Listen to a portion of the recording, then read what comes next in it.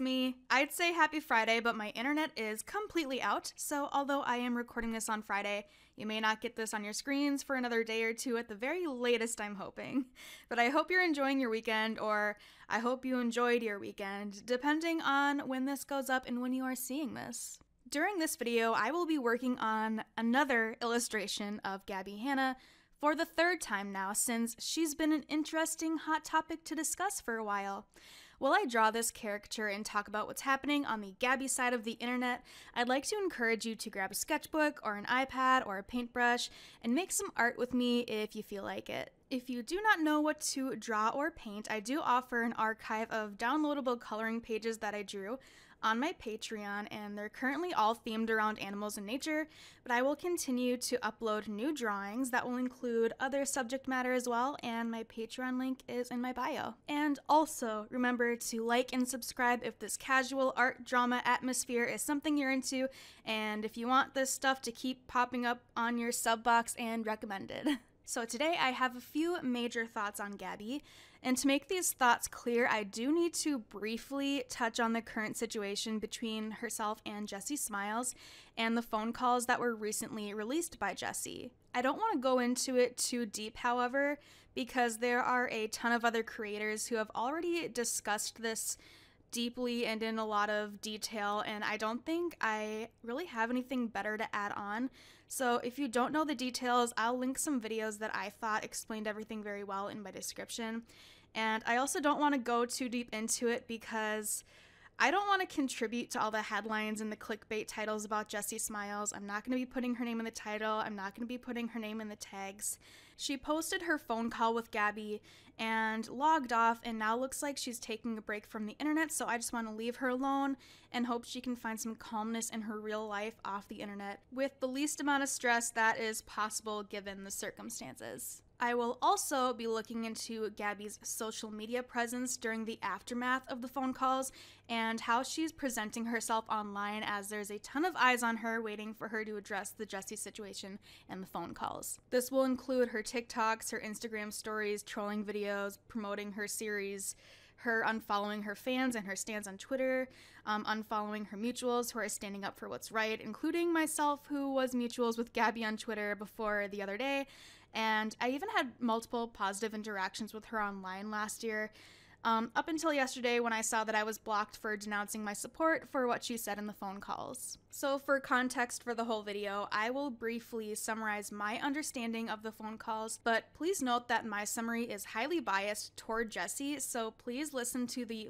full phone conversation to get the full understanding if you would like to. In the phone call that both parties consented to having recorded, Gabbie explained to Jessie that she indeed spoke to Jessie's on more than one occasion after the news broke about the SA, which was new information to Jessie. Gabbie admitted that she attended a party where Jessie's was present at, and she heard him out, listened to his side of the story just to, quote, defend Jessie and try to catch him in a lie. This admission was very heartbreaking to Jessie, that it led to her actually having a panic attack, and she needed to end the phone call and call Gabbie back later. Gabbie also reminded Jessie at one point that nobody believed her at first, and Gabbie had a personal experience where her friend was wrongly accused of SA. Jessie understood this as Gabbie's justification for Gabbie being a apologist. There's a lot more details that I missed in my summary, so please once again listen to the full phone calls yourself if you are able to, and also please watch the videos I have linked in my description if you'd like the full context and more educated opinions than mine. So after these phone calls were released, Gabbie basically is treating her social media like nothing is happening, and she's acting completely normal. She's been avoiding any acknowledgement that these phone calls even exist on the internet, and she's acting like nothing bad is happening.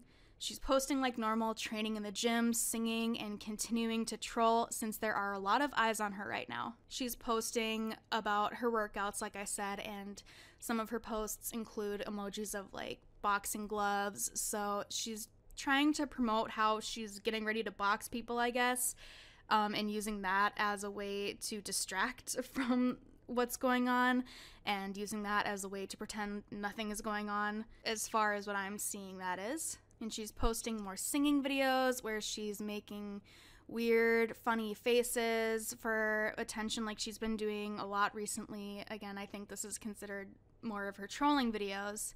And she's acting completely unbothered, even though she's absolutely been seeing what people are saying about her online, since she's blocking anybody who has been taking a stance against her. On my personal Twitter account, I've actually had multiple public interactions with Gabbie where I've shown nothing but support toward her, and I felt like I should also publicly announce that I don't support what Gabbie said on those phone calls released by Jessie. At first I was a little bit hesitant, and it definitely took me a couple days because many of my mutuals on my personal Twitter account were, at the time, fellow Gabbie fans, and I didn't want to anger anybody who I've been friendly with in the past, and I knew that I was also risking the positive online relationship, and I use the word relationship very loosely since after all I was just a fan of Gabbie and she followed me back, but I knew that I would be risking my online relationship with Gabbie, and I knew I would risk being blocked or unfollowed, even though I worded my thoughts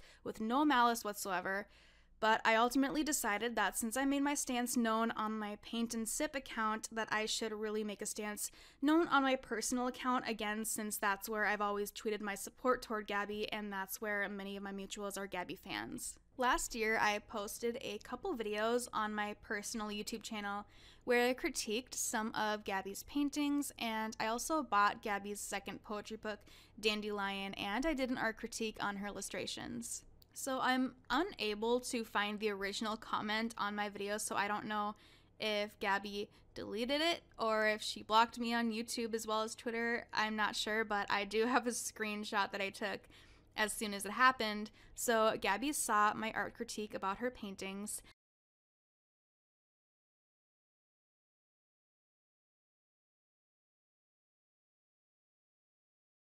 And her first comment said, "OMG, aren't you just the cutest?" And then she said, "Aw, the part about potentially helping me with my art, I definitely am going to be applying the stuff you said, especially when it comes to the background paint. Like, sure, I should have started with that, ha ha ha.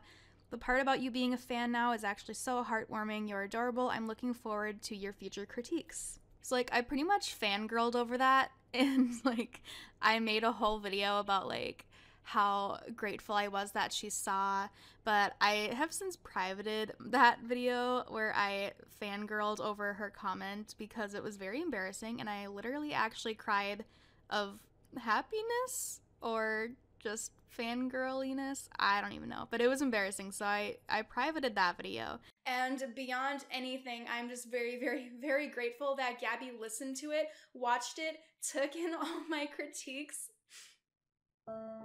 I am so grateful that she literally spent her time listening to me. The point is that Gabbie saw my video about her art critique, and my critiques were like sandwiched positive, negative, positive kind of critique, so it wasn't mean or anything, so luckily she didn't get mad at the things I said. But yeah, she saw my video and she commented, and she then decided to go on live soon after that, live stream. So I was watching her live stream, and she was just kind of basically hanging out and like singing and stuff. And so I left a super chat, once again thanking her for watching my video and taking in my critiques. So she saw my super chat and she paused her song to say, "Oh my gosh, Sienna, I'm obsessed with you." And here's the clip of that.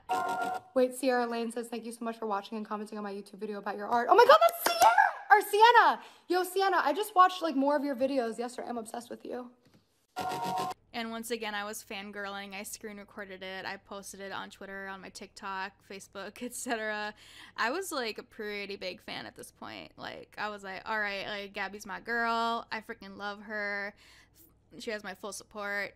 You know, that whole thing. So by that point, or soon after that, I don't remember the exact timeline, but Gabbie ended up following me back on Twitter because there was one day where she was like, "Hey, comment under this, I'm following my mutuals back, or I'm following my fans back." And I left my comment, reminded her, "Hey, I'm the person who made the art critique that you watched," and she commented saying "BB," and followed me back that day. So then, with how Twitter works, then she was able to see my tweets, even if I didn't tag her or mention her name, I would just show up on her timeline at that point. And I was like, I didn't think she would ever see anything that I posted because she was following a bunch of people, and I'm not sure she even like pays attention to her timeline or whatever. So I was once again shocked and fangirled when she saw one of my tweets and commented under it. So somebody left a critical comment under one of my videos. I believe it was the video that I privated where I basically cried and talked about how I'm now a fan of Gabbie, which was, again, super embarrassing. But this comment said, "You're sweet but gullible. Can't subscribe now because of this video. Celebrities or people in power use personal connections to influence and take control of situations. That's what I see. Now she has you as a fan, and you cannot judge her actions as before, like you said, because of that nagging personal connection. Same thing happened to that girl that didn't think Gabbie would see the tweet." She's referring to Hello Leash at that point, I believe. "You're allowed to say Brad Pitt was awful in his newest movie. Just because it might hurt his feelings doesn't mean you have to censor yourself. That's the actual price of fame, wealth, blah blah. Your image, outside self, is almost essentially public property. Was excited for a new artist to follow. Found a sucker, excited that a celeb graced their presence instead. Yuck." And Gabbie's reply to this said, "The irony in this is they're the ones telling you how to feel or act or think. All I did was respond to a fellow YouTuber who gave healthy, constructive criticism, and now I'm manipulative and toxic, and you're gullible. Welcome to my life last year." So besides me being a cringy fangirl and being super excited that Gabbie watched my video and took my art critiques, I'm not sure that I actually really did anything wrong in that situation. This person's comment was definitely constructive criticism, and some parts of it were true and made a lot of sense. But at the same time, like, I'm a real person and I can change my opinions as I have now that, like, the situation we're talking about now is all about how I changed my opinion.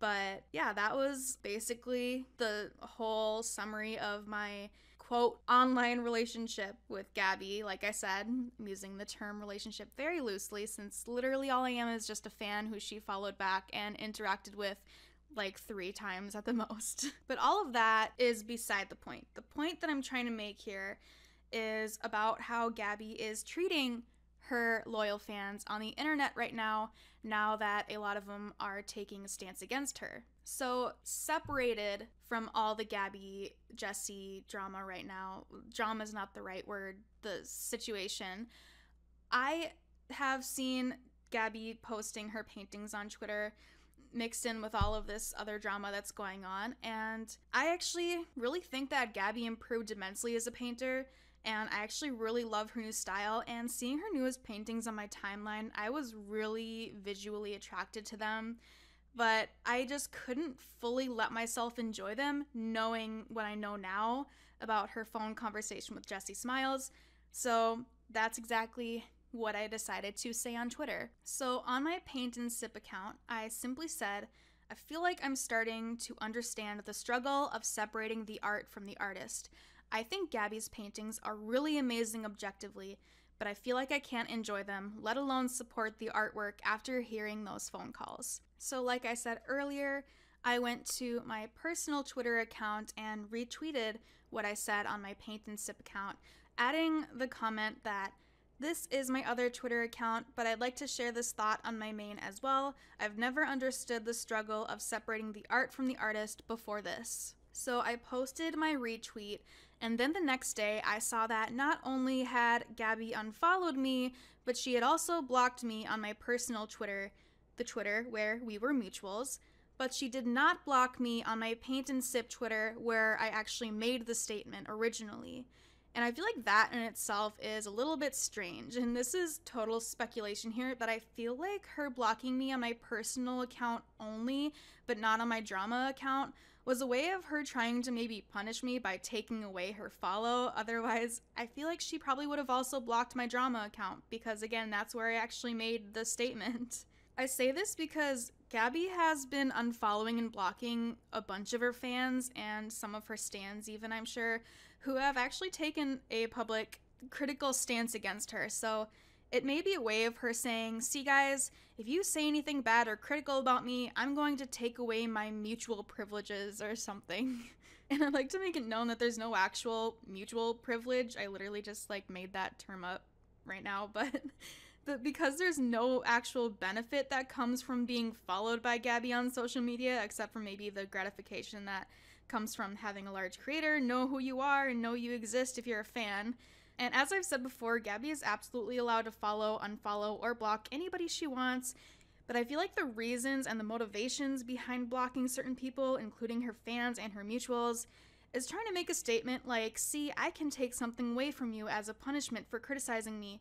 Like we saw when she unfollowed her fan because they DM'd her, kindly reminding her about Trisha Paytas's pronouns. So as I said before, Gabbie is posting on social media like nothing is happening, everything is fine and good, but we do know for a fact that she does see what we are saying because she is blocking people who are saying those things. And so that's basically proof that she's reading our tweets. And it's been refreshing to see a lot of Gabbie's fans take to Twitter and just say like, hey, I don't support this. Gabbie, I wish you would comment on this. Gabbie, I wish you would stop pretending that it's not happening. It is good to see that a lot of people aren't just going to blindly keep following her.